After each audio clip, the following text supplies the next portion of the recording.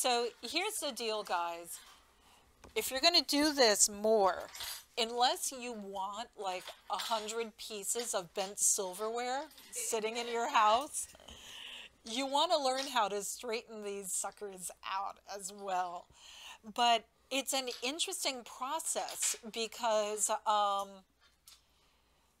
when, you know, you've heard of metal fatigue, which is when a piece of metal is like airplane wings can get metal fatigue, where something is used so much that the molecular structure is actually changed and it becomes weaker. So every single time you bend or straighten your spoon, you are changing the molecular structure. And when you bend the spoon, you feel the energy flowing. When you go to straighten the spoon, it's the same process, basically, because you're just giving the spoon permission to change. But when you change it, the molecular structure is a teeny bit different. And then when you go to bend it again, the molecular structure is a teeny bit different. So it's a good exercise and practice. And then eventually the whole thing's like, you know what? I'm retired. And you'll feel it. And sometimes I'll go to bend a spoon and the spoon will be like, you have been working with me too much, pick someone else. Like, it's like, it is not going to happen with me. And then I'll go back a week later and the spoon will go, yeah, okay, we can do it now. And so it's a good exercise all throughout on letting you know when you want to redefine reality, and it's like you're forcing me to redefine too much at this moment. Like, it's an interesting practice. So we're going to take something that you bent, and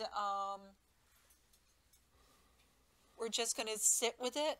We're going to bring the energy into ourselves, and we are going to warm it up, heat it up, and give it permission to straighten.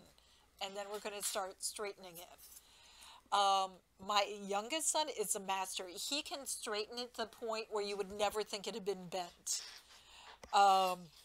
Which, you know, he's such a rascal. He's like, Mom, what's your favorite spoon that you ever bent? I'm like, no, you don't.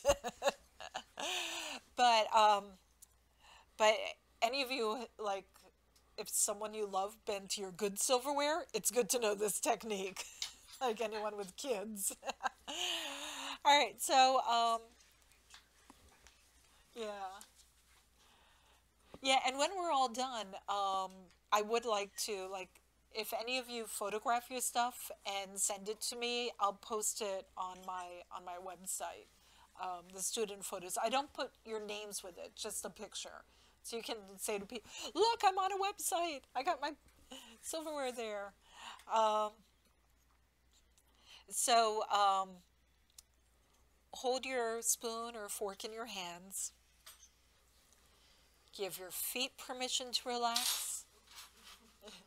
And you'll notice the top of your head just naturally and automatically relaxes and opens, and your feet relax, and all the divine energy is flowing through them, and the top of your head is relaxed, receiving divine cosmic love. And you're holding your, like, good friend by now. I mean, you and this silverware have become very close. You've become one with each other, really. You have redefined reality together. This is a very special bond you share. It's a very loving, fun bond. So hold this in your hands. Invite all of the beautiful, divine, cosmic love that's flowing into you to flow down through your hands into your spoon or fork. And fill the spoon with your gratitude that the two of you are on this grand adventure together. Send a lot of energy into your spoon. Just love, gratitude, appreciation. And let your spoon know you are not forgotten. We are not done yet. We're going to continue this adventure. we are going to continue redefining reality again and again. Send all of your energy into the spoon.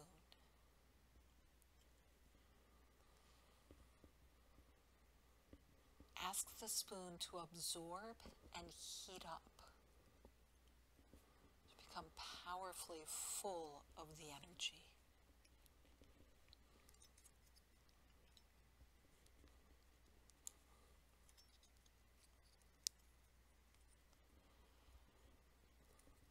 And then, with appreciation and energy,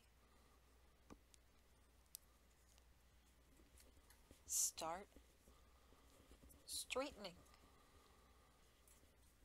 your spoon.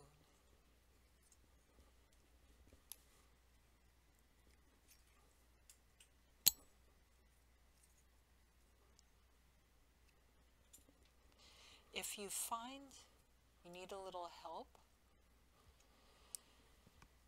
breathe some energy into your belly to fill your belly, your chi, with fire energy. And send that fire energy up to mix with everything else into your spoon or fork.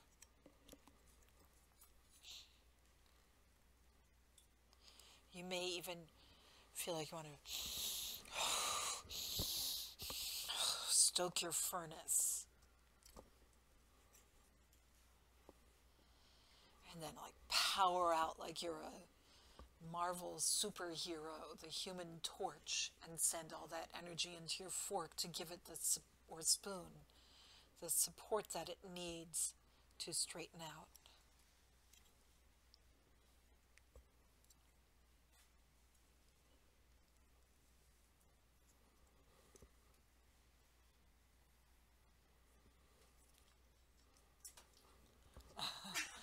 Or it might just snap. That happens.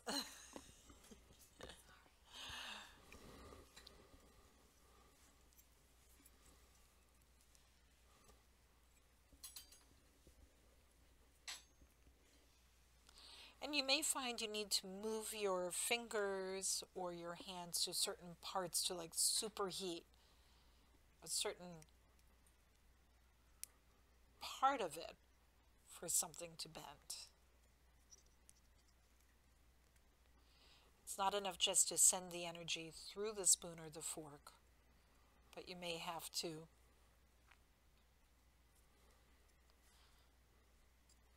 charge up one area to bend another area.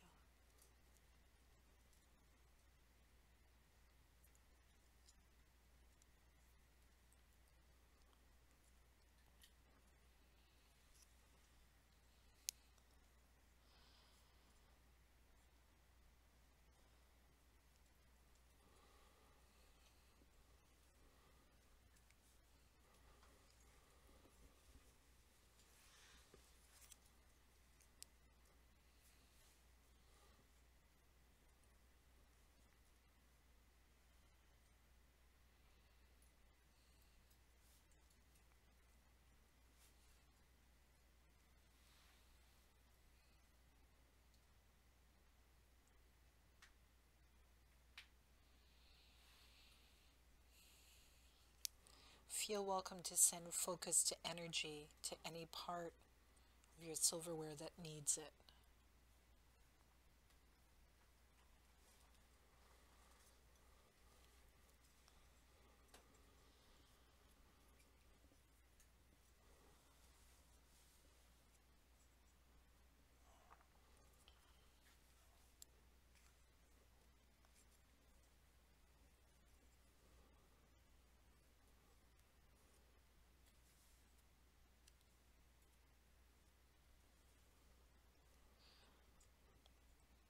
Just like before, we invited our silverware to relax and change shape.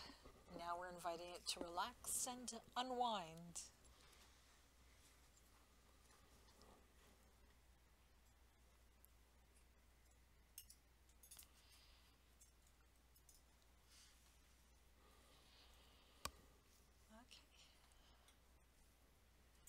when you are ready, we'll return to the circle.